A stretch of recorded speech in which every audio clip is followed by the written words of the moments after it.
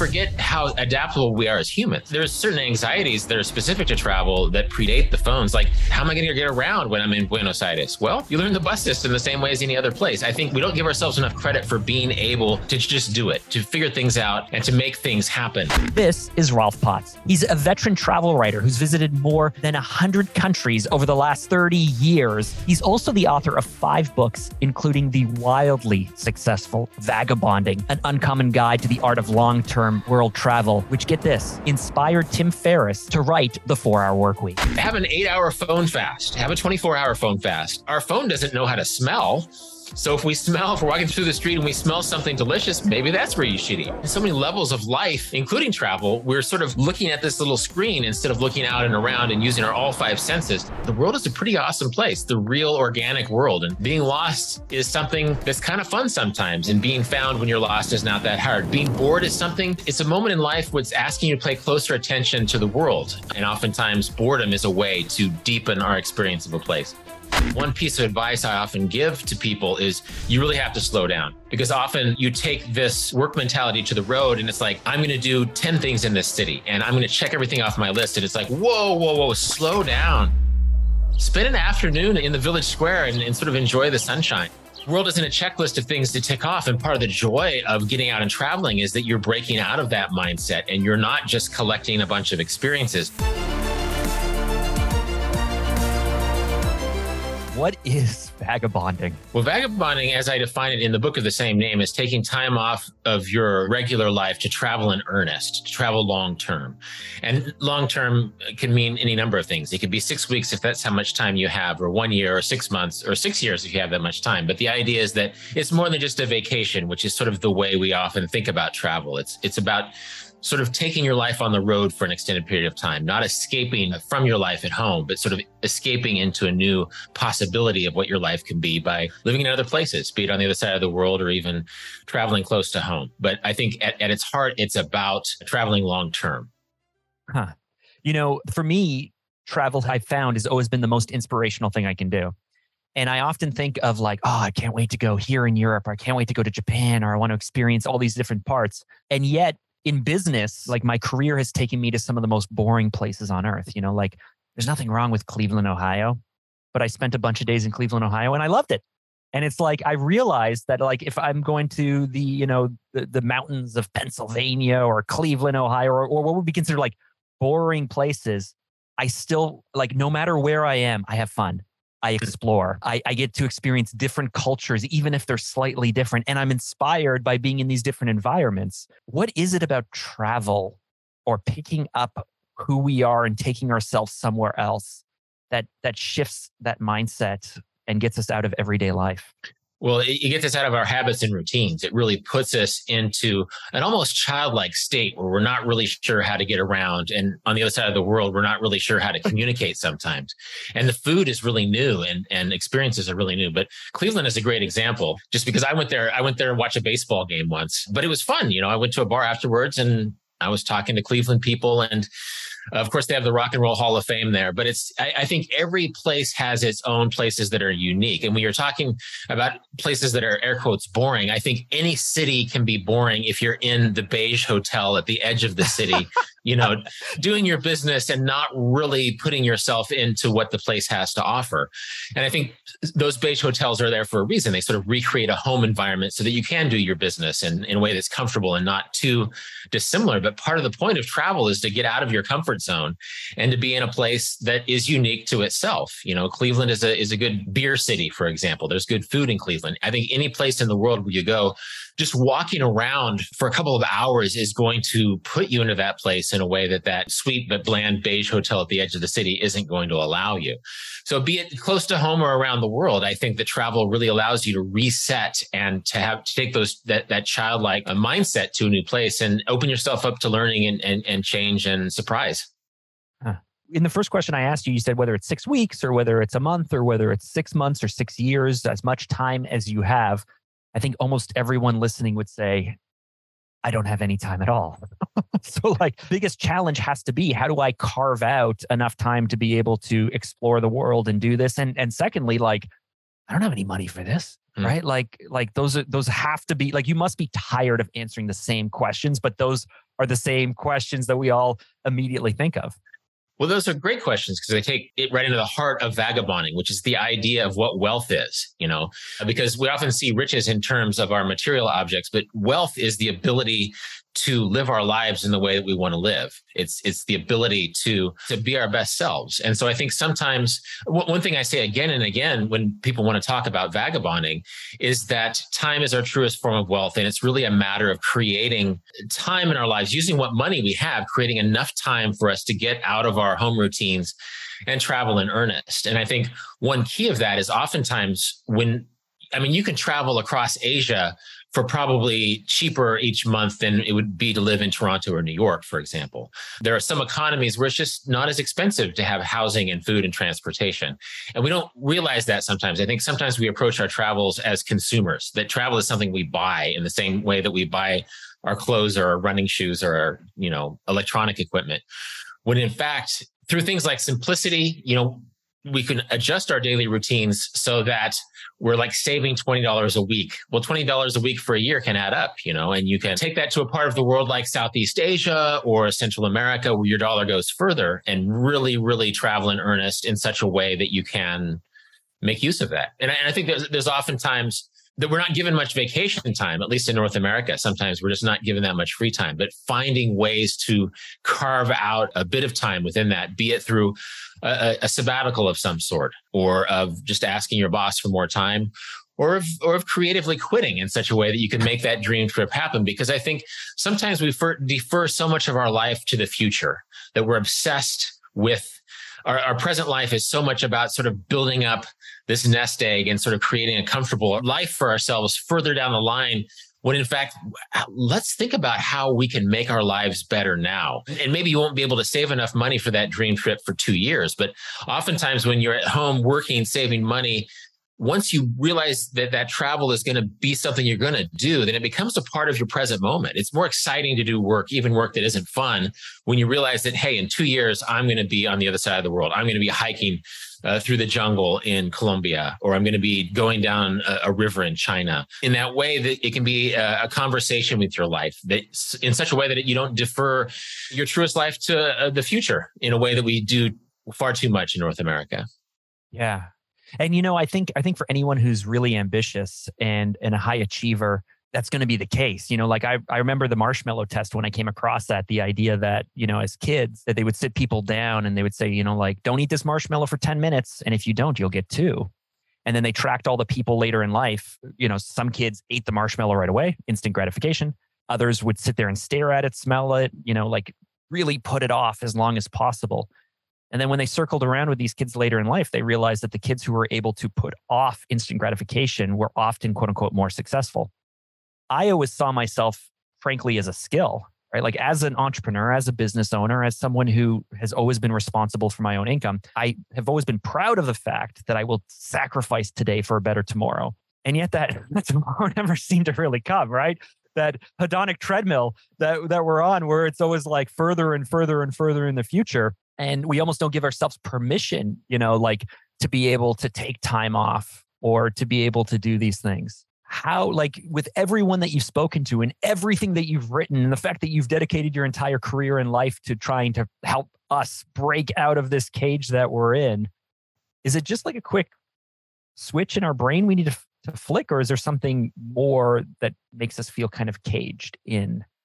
Well, I think to stretch out that marshmallow analogy, it is finding that balance. I think it's good to delay gratification in such a way that it enriches your life. But I think far too often, by the time we get to those 2 marshmallows, those 2 metaphorical marshmallows, it's like, well, maybe I'll wait longer and I'll have 4 marshmallows and then I'll have 8.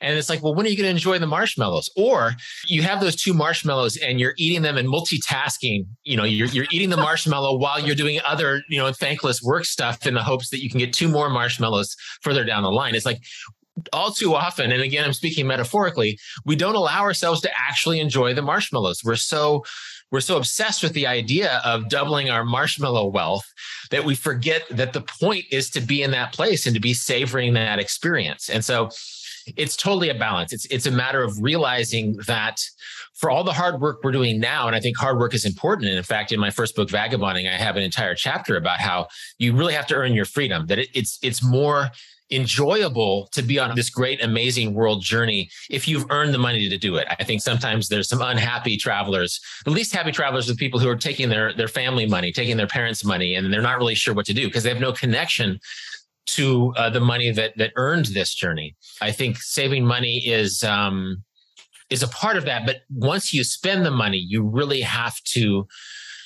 live fully. You have to break out of work mode, because again, you don't want to be multitasking while you're eating the marshmallow. You have to let that go away. And this is not it's not just a switch that you can turn off. Oftentimes, like the first week of that 6-week trip or that 6-month trip is sort of a tough transition time, not only in terms of culture shock, but in just relaxing and sitting still. And one piece of advice I often give to people is you really have to slow down, because often you take this work mentality to the road and it's like, I'm going to do 10 things in this city and I'm going to check everything off my list. And it's like, whoa, slow down. Spend an afternoon in the village square and sort of enjoy the sunshine and watch people for a while. It's not, the world isn't a checklist of things to tick off. And part of the joy of getting out and traveling is that you're breaking out of that mindset and you're not just collecting a bunch of experiences, but you're breathing in and letting life breathe a little bit. Huh. You know, a few weeks ago, my daughter turned 16 back in October. And her gift was that I was going to take her to her favorite K-pop concert.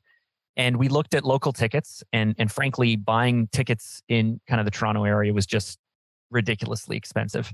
And for the same price, I could fly her to Atlanta and we could spend 3 days together, could fly down together. We could go to the concert. We could spend the time together, all that stuff. And so I talked to my wife and I say, can we do this? Are you cool if I just take off with Rachel, my oldest daughter, for 3 days and we go off and do this? And she's like, yeah, I think we can make the schedule work with all the other kids and everything. And as soon as we booked it, the first thing I thought of is like, okay, how can I set up some meetings in Atlanta? Like, who do I know? How can I set stuff up? How can I justify for myself the time, because I'm taking 3 days to do this? And frankly, the concert is like an evening. I have all this other time. And I was telling someone this and they're like, Mark, you're an idiot. You're stupid. Like your daughter doesn't want to sit at a coffee shop on her phone while you take meetings. Like, you're giving your daughter a gift, spend time with her. And I was like, oh, I am an idiot, because I was trying to figure out how to make this the most efficient thing possible. So that way the time away from work could provide an ROI back for the investment. And frankly, we did the trip. It was amazing. But the entire time I still felt guilty. Like it wasn't that like I felt guilty for spending time with my daughter. When we were on downtime, I felt guilty for not using that time for work.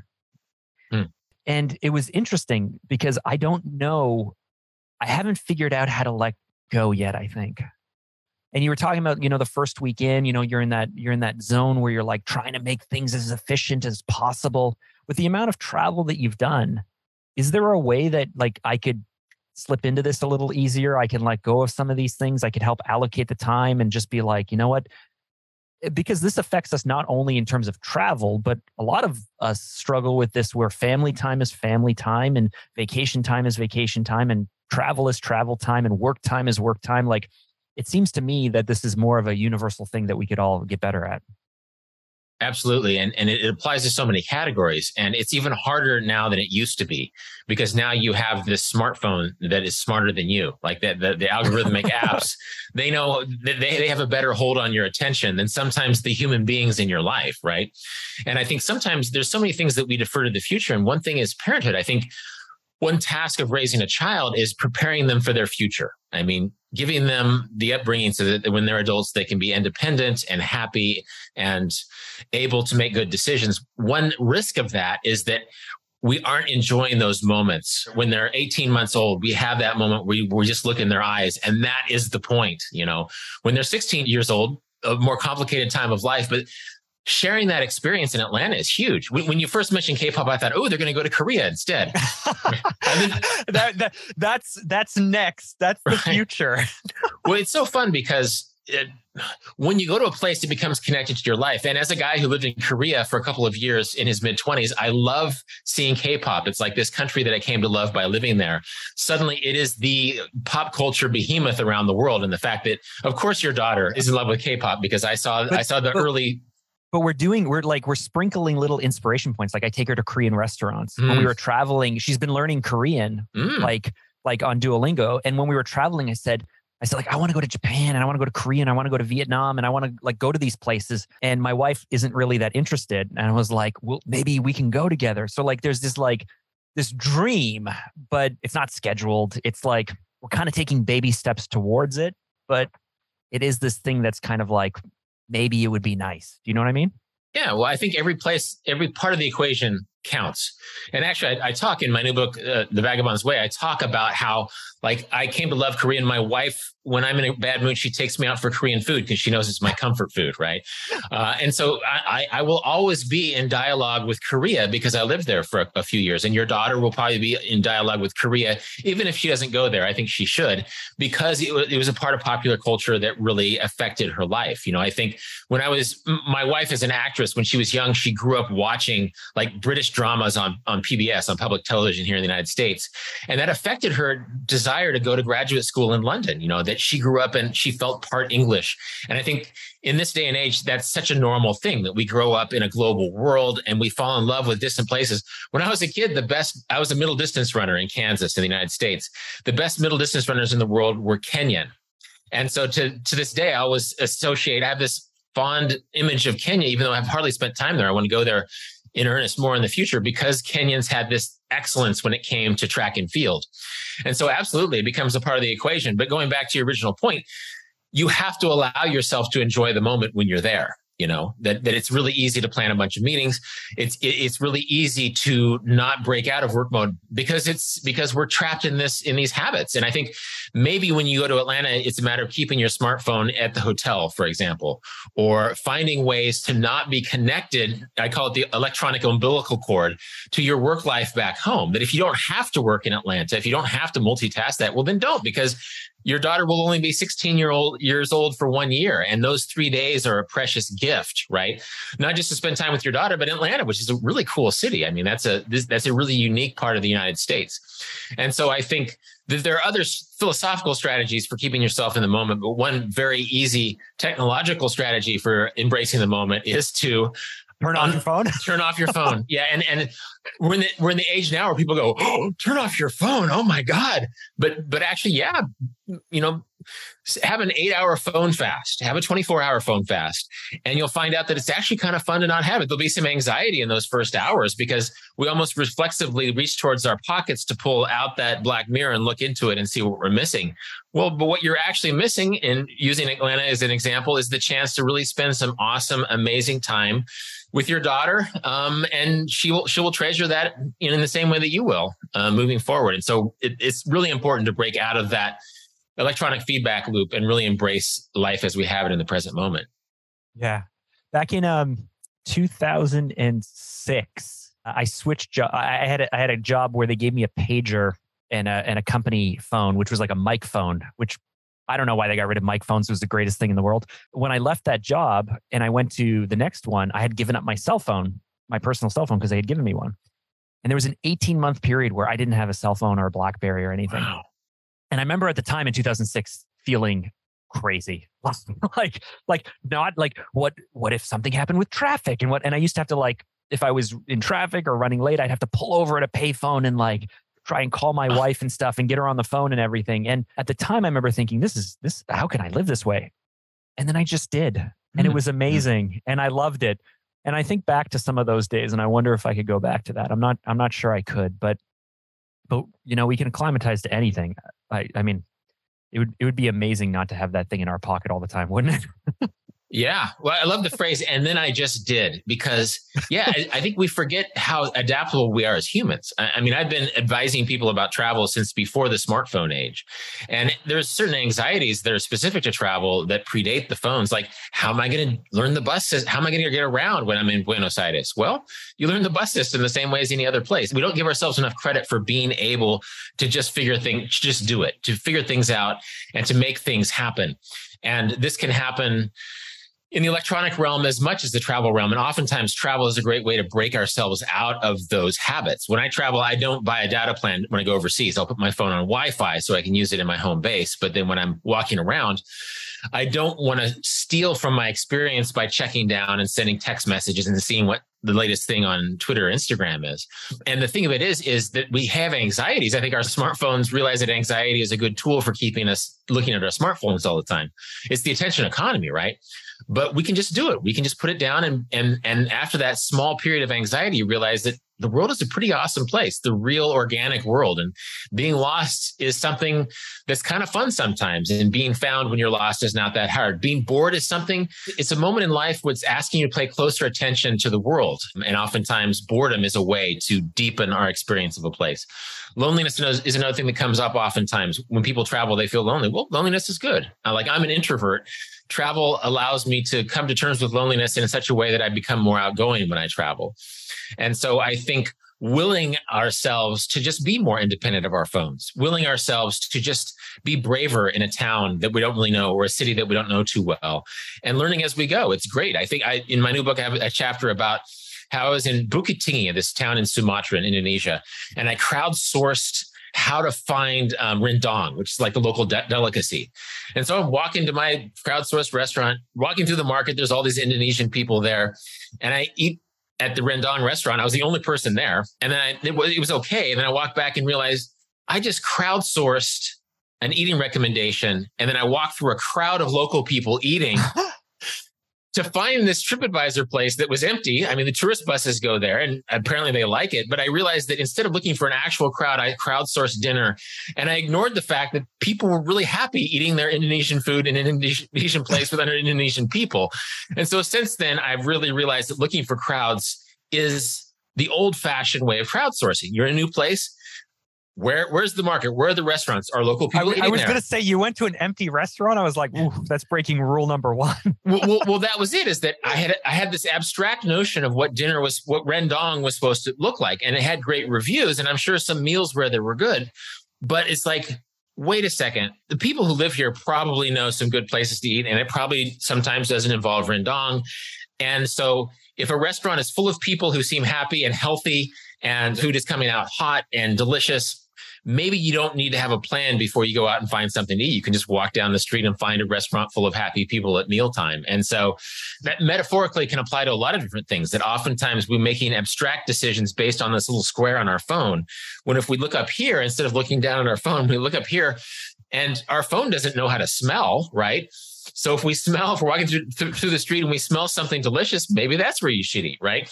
And so in so many levels of life, including travel, we're sort of looking at this little screen instead of looking out and around and using our all five senses to tell us where to eat, what to do, and what is enjoyable. And again, to stretch it even further, I'm sure there's apps that tell you various meetups and activities in a given city, but just keep your eyes open. Is there a line at this theater? Is there a soccer game going on at this village square? What can you do? Well, you don't have to decide in advance. You can just walk into an experience, and we don't give ourselves permission to do that so much. And travel is a great place, a great opportunity to just sort of wander into an experience that we didn't know was happening until we're in it. Yeah. I love this so much because what you're describing is the way that I want to live. And I feel like maybe I'm getting better at it, but I can think of a few movies, a few films, some TV shows. I remember watching Joshua Jackson, the Canadian actor, but the actor was in a movie called 1 Week, which was this Canadian independent film. But it was about a man who found out that he was diagnosed with brain cancer, and he was essentially facing 2-3 months to live.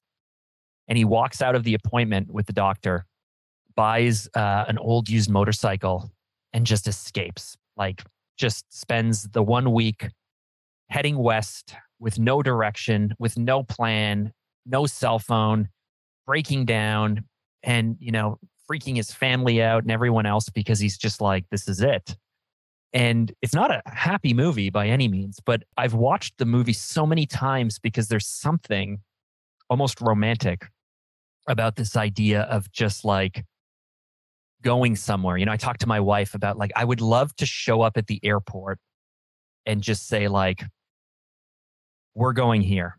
right? Like obviously it's warm or it's cold, so you kind of pack up appropriately, but like we're just, okay. Apparently, we're going to, I don't know, Mexico City. I didn't realize, or whatever. Like I have all of these ideas and I love the idea of all of them.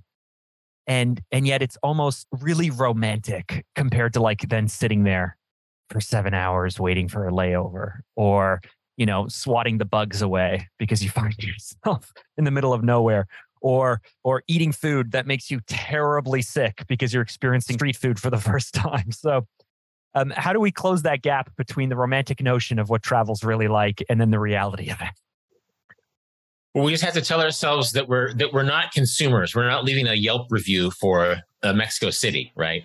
That anything in life, I think, yeah, we have this idea that we deserve good service and a good experience, and that the experience is bad unless it goes out exactly like we thought it would be. When in fact, sometimes you can learn a lot by being sick for a day in a place when you eat street food. Really? Like what? Well, you become into this. It's almost a spiritual moment of realizing. I think being sick allows you to appreciate your health. And being sick, actually, as a traveler, is one way to sit still for a while. That being sick, you can sit on one street and watch the street go by. If you're only going to the corner coffee shop because your stomach isn't well and you're afraid that there'll be a problem if you go to the next village over or another part of the city, you can sit in that cafe and watch the city go by. You can sit still instead of moving and let the city flow through you for a little bit. And so I think sometimes if we see places as things that can either satisfy us or disappoint us in the manner of a consumer product, rather than just going in and throwing ourselves into the situation, then we're selling ourselves short a little bit. I think it's about mindset. Oftentimes, you were talking about the movie and about the guy who realizes that death is coming soon, and so he gives himself permission, to take this road trip. Well, death is coming for all of us. Why don't we find a way to give ourselves permission? Movies are great metaphors for this. In my new book, I mentioned Fight Club. It's the idea that this guy is trapped in Edward Norton character is trapped in this consumerist life where he just is collecting his new set of IKEA furniture. And he realizes to get out of this trap, he gets into fistfights. And in the book, I say, well, that's sort of an absurdist. That movie is a satire. You don't have to get in a fist fight. You can take a 1-year trip. If you want to nihilistically throw away the routines that you've been trapped in, why don't you do something gentler, like going to the other side of the world and learning something? And if you realize that, okay, the character in the movie was going to die on a very short term, but we're all going to die on a long term. So why not take that road trip and reinvent our lives a little bit? And because it takes us out of that mindset, I guess that sort of safe inside the box consumer mindset about how life should be, and then breaking out of that and living life as it can be for a while, living potential. And you might get some stomach sickness, but at least you're getting some stomach sickness at this awesome place on the other side of the world. And to be honest, it doesn't happen that often. You're basically you're daring yourself into living a life that is a little bit less predictable, but that allows you to surprise yourself with amazing experiences that you wouldn't have if you were living inside this routinized home life. So yeah. I want this so badly. Yeah. You can do it. You can do it. You're like getting me so inspired. It's like, you talked about England and how it inspired your wife. I've been to England 5-6 times and my wife loves it as well. And, I've said, especially post-pandemic, where, I don't have boots on the ground anymore for my company and we don't have offices anymore. And it's like, we could pick up and move anywhere we want, it seems. So we can rent a place for 2 or 3 months and we can go and move there and live there and experience the life in the small town or in the cottage or whatever it might be, as opposed to the hotel room, the touristy type areas. I suppose I just have to schedule it. Yeah. As opposed to being this idea that inspires me to something that we can actually do. I just need to do it, I guess, right? You do. And you have to give yourself permission and then give yourself forgiveness for not having done it earlier. But there's different ways of doing this. My wife and I are both creatives. We live in a rural part of Kansas, which is sort of the middle of nowhere, North America. Yet we're in conversation with the rest of the world in a certain sense. I'm talking to you from Washington, D.C. right now. My wife is on stage in a play. In the 21st century, it's actually much easier to have our home life accord with a life that is far distant. You're talking to me from Canada right now. I have a Canadian friend. She's been an artist in Montreal for a long time. And she's it's frustrating because Montreal keeps getting more expensive and her art studios keep getting smaller as she takes what rent she has. She and her partner moved to the country. They moved to rural Quebec, and she basically gave herself wealth, that little nest of money that she couldn't afford too much with in Montreal now gives her this really wonderful rural life in Quebec that is completely in dialogue with Montreal and the rest of the world, but it just is this space. And so I think we're living in a time where be you an artist or a business person, you can not just travel, but you can geographically diversify your life in a way that's really interesting. You could live in London, but you could live in a much less expensive part of rural England for a while, and find ways to have that in dialogue. Or if rural England is too expensive, you could go to rural Portugal or rural Morocco or other parts of Canada or North America. I think anywhere with high-speed internet, basically. Well, and there's more and more parts of the world that are that way. It's exciting. And my wife and I have been talking about, we've been discovering that there are other creatives in Kansas, which is not a very sexy part of the United States, but there are other people who have also decided, yeah, I'm going to take my skills as a designer or an IT worker, and I'm going to go back to this county where my grandfather lived years ago. And for the amount of money we're spending, suddenly we have more free time every week. We're not throwing our money to solve problems in an urban way. Suddenly we created this time wealth, to go back to that idea of wealth. We are able to cash out our free time in hiking all weekend, or taking an extra week at the end of the month to do what we want, to spend time as a family together, instead of like saving up our money in the hopes that this expensive part of the world will give us a little bit of time later on. We'll move to a cheaper part of the world and organically live that wealth. And so one fun thing about our technologically attuned moment is that we can use that technology actually to create more organic time for ourselves. We can, or more organic variety for ourselves. We can live in a warm place in the winter and do the same work we would do in that cold place. My wife likes cold places, so maybe when it's really hot in some parts of the world. Hold on, why does she like? I mean, does she snowmobile or cross country ski what? I think it's her Norwegian heritage. She just has she has Norwegian ancestry, like all North Americans. She has all sorts of ancestry, but I think she grew up also in Colorado a lot, and so she just likes the feeling of coldness. It makes her feel alive. You know, the Norwegians have this concept of frulitsliv. I can't pronounce it. It's called outdoor living. Basically, if you're in Norway and the sun comes up at 11 and goes down at 2:30 in the afternoon in the dead of winter, you can either resent the fact that it's cold and dark all the time, or you can put on your boots and go out for a hike or a ski or some sort of winter, or jump in a lake, right? Some sort of experience where it's like, okay, challenge, I'm going to meet you head on. And actually they say that it's better for people's mental health. In fact, in Norway now, people, even when it's summer, Norwegians are trapped in offices all day. And so it's like, we're going to have a lunch, an hour and a half lunch. We're just going to hike, or we're going to have this meeting is going to be as a walking meeting. And so Norwegians, because of this concept of frulitsliv, they have, which I'm pronouncing wrong, is they have this idea that outdoor life is going to force us to confront what other people might think this is a terrible thing, but it's like, we're going to go out hiking when it's 0 degrees, or when it's minus 10 degrees. And we're just going to make that a part of our day. And we're going to meet it head on. And that's just going to be how this day is going to be. And it's a very healthy way of living. And I haven't learned it yet. I'm going to have to learn it from my wife. We've been together for just a couple of years, but I think I'm going to learn a lot from her by being more fully present in the winter when I might be otherwise seasonally depressed. No, this winter, we're going to embrace the coldness and the darkness and make that a part of our lives too. And so in a way, it's the perfect balance. I'm more of a warm weather guy. She's more of a cold weather woman. Together, we're a pretty good team. That is awesome. You know, I noticed this spring, especially in our backyard, we built this deck and stuff. And when the weather turned nice, I was like, I'm gonna go outside with my laptop. And then suddenly I just found myself day after day, like working outside. Like I'd go out there at 7, 8 o'clock with a cup of coffee. And then suddenly it's like 3:30 in the afternoon and I've just spent all day working outside.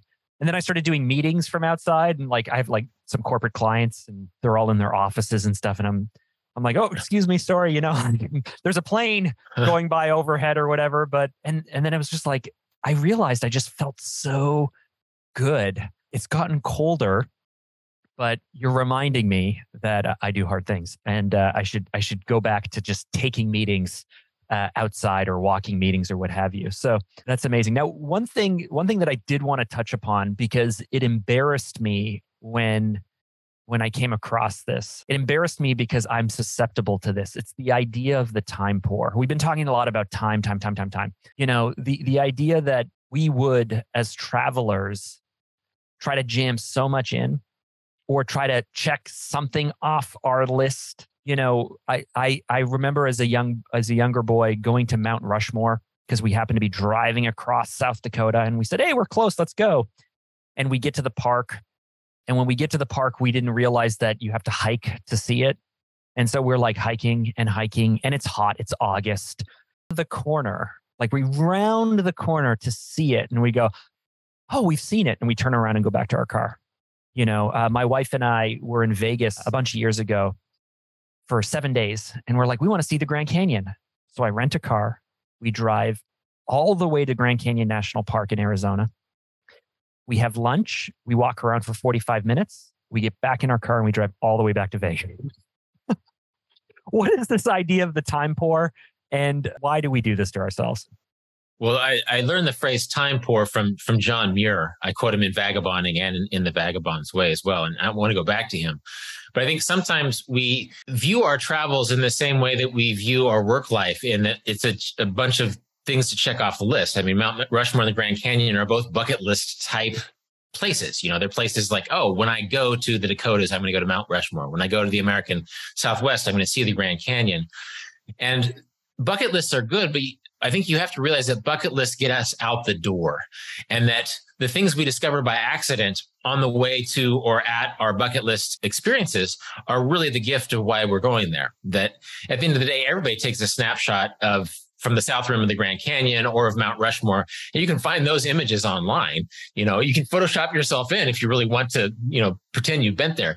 It's going to be those restaurants you stop at, or the people you talk to, or the bonding with your family, or the random experiences that you have along the way that are going to enrich your life. And so I think if you're just racing through your travels from point to point on the list, you're going to make yourself time poor. You're going to be a person who is sort of using time as this dead framework through which to cross things off lists. And John Muir, the great American naturalist, in Vagabonding, I quote him, I think it was Ralph Waldo Emerson, the great American essayist and philosopher, came to the California Sierra Wilderness. He had just a few days to experience it. And John Muir took him around, and he said, it's a wonder we can see these trees and not wonder more. Ralph Waldo Emerson said that. And then he left the next day. And John Muir thought, well, you know, John Muir basically said, did he even see those trees? You know, he had this really pithy phrase, it's a wonder we can see these trees and not wonder more. But it's like, why don't you stay for a month and look at the trees, and then you'll have a chance to wonder more. And so I think we give lip service to this sort of spiritual, philosophical level of travel without actually actualizing it. And John Muir is a great example, because when he was young, we forget this. We think of John Muir, it's like, oh, he's the nature guy. He spent all this time hiking in the woods and gave us the idea of national parks. When in fact, when he was a young man, he made a lot of money exporting grapes to Hawaii. When he lived in California. But what happened is he made enough money to fund the life that he wanted to make. And then he started walking through the woods and living this slower, more experience-rich life. And at a certain point in his career, they said, well, look at this guy, this railroad man, E.M. Harriman, this famous guy. He makes a lot more money than you. Aren't you jealous that he's making more money than you? And John Muir said, well, actually, E.M. Harriman is not richer than me because I have all the money I want and he doesn't. You know, he's spending his life making more and more money. But I have the money I want. I'm the richest guy in the world because I saved enough money to live the life I want. And that blew me away. That's such a great example of what time wealth and time poor is. It's using what money you have to create the life that you want. Because like E.M. Harriman, I'm sure he found moments, I'm sure he was happy in his own way, but he had so much money that the idea of making more money was sort of this monster that he kept feeding into. And that was the metric. And a lot of us do this. We see this abstract money goal as what we're moving toward when we don't realize that, how does this connect to our life? We're sort of throwing money at this abstract idea of the future or of certain things that we want to buy, when in fact, well, how do you want to live? You know, how is what you're going to buy, what you're going to invest in with your monetary resources, how is it going to make your life a richer life? not just a rich life in terms of monetary wealth, but a rich life in terms of happiness and life experience. And so sadly, it's even easier to become time poor, to really throw our lives into abstractions instead of these wonderful things like a good slow meal or 3 days with our daughter in Atlanta, or these other experiences where we just need to give ourselves permission because it's already there. We already have this money. We already have our metaphorical money we've made by selling grapes to Hawaii. And so are we going to hike through our metaphorical wilderness, or are we going to throw more of our present time into a more and more abstract idea of wealth? Yeah, it's tough. It's easier said than done, but it's really, I think it can pay out if we can find ways to make our time wealth feed the life that we want to live. Then that's what we should do. And one other thing, speaking of travel, sometimes travel makes us realize what we love in life. I often talk about this in the context of young people before going to university, because sometimes young people go to university without even knowing what they love or what they want to study. The British, of course, have the idea of the gap year, which is great. Canadians do it a fair amount too. People from the US do it less often. But oftentimes when you travel, you find out what you love and what you don't love, or you discover things that you didn't realize that you loved. Oftentimes it's as simple as food or sports or something, but you get out into the world and you realize, oh, actually, I really like doing this. And I didn't have a chance to think about this. But now that I'm overseas and I'm away from these home habits, I realize how rich I can live in the kitchen. Spending 2 hours making a Thai food meal, or in the gym at the Muay Thai boxing gym in Thailand. I realized that I'm finding a part of myself. I'm getting my ass handed to me in kickboxing every day, but I'm growing every day. I realize that I'm a much more centered person when I'm kickboxing badly or cooking mediocre Thai food, but I'm growing in a way. And sometimes travel allows us to become time rich in a way that allows us to grow in a way that goes beyond standard education. So tell me about your latest book, The Vagabond's Way. It's 366 meditations on wanderlust, discovery, and the art of travel. It just came out a few weeks ago. Why write this book? It sort of takes that vagabonding philosophy and it goes deep and ritualistic about it, because each day, there's 366 chapters, one for each day of a leap year. So that each day gives you a quote about travel and then a reflection or a meditation about travel, so that you can sort of cycle through a metaphorical journey over the course of the year. Whether you're actively traveling or not, you can think about this time wealth philosophy, about this time-rich way of living that travel presents us with, and sort of think about it over the course of a year. Now, I'm not saying that everybody has to read it one day at a time. You can read it cover to cover if you want. You can read it in batches. You can skip around. You can start with your birthday. You can start with, Christmas or whatever. But the idea is that it helps you center yourself to think about these richer ways of living that travel presents you with, this attention to the present moment. And so basically you can take everything we've talked about just now. It's sort of a framework through which you can give yourself 5 minutes each day to put yourself into this mindset through the metaphor of travel as a way to enrich your life, as a way to experience the other side of the world, or to take those lessons learned at the other side of the world and enrich your home life and your home community in a way that makes your home life and community better. And so that's it. It's actually a book that came out of the pandemic, because when we couldn't travel, my wife and I would sit on our deck in Kansas and read to each other very short readings of Mary Oliver's poetry or Ryan Holiday's Daily Stoic, these little short meditations. We realized that even in this time of uncertainty, centering ourselves each day and having these readings allowed us to sort of make the most of each day spiritually and experientially in a way we wouldn't have had otherwise. And I realized that 20 years after having written Vagabonding, I can sort of give this reader this daily recipe, this short dose of inspiration and meditation each day that they might not otherwise have. And so I took 25 years of travel and of thinking about travel and obsessing about travel, and I created The Vagabond's Way, which sort of helps the reader think about these things from day to day.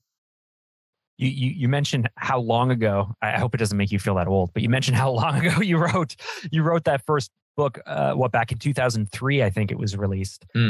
I often when I'm speaking to authors or musicians or anyone who puts anything out in the world, it's a snapshot of who they were at the time. And that at the time was, you were a younger man. It was a post 9/11 world. It was just pre social media and all of that other stuff. How has travel changed for you? And how do you look back on that work and that advice compared to taking a snapshot from who you were then to who you are today? Well, I like that I wrote that book all those years ago, and two, people still want to talk about it. Like I just sent an email to a guy this morning who just read it and had some questions about things. And it's like, in a way, the young guy, the 29, 30-year-old guy who wrote that book, I think sometimes we look back at our younger selves and think, okay, yeah, I'm further along.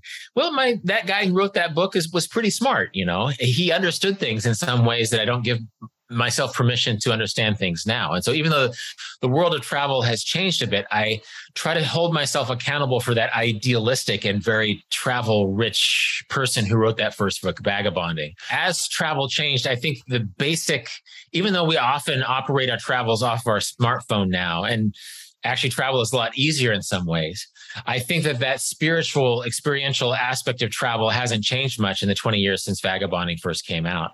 And so even though I'm an older person now, actually in the new book, I quote Paul Theroux as saying that travel is this experience that sometimes it feels like those weeks, months, years we spent travel aren't really subtracted from our lives, right? That time is a different way of living. And so I think that's true. I'm 52 now. Good grief. I turned 52 last month.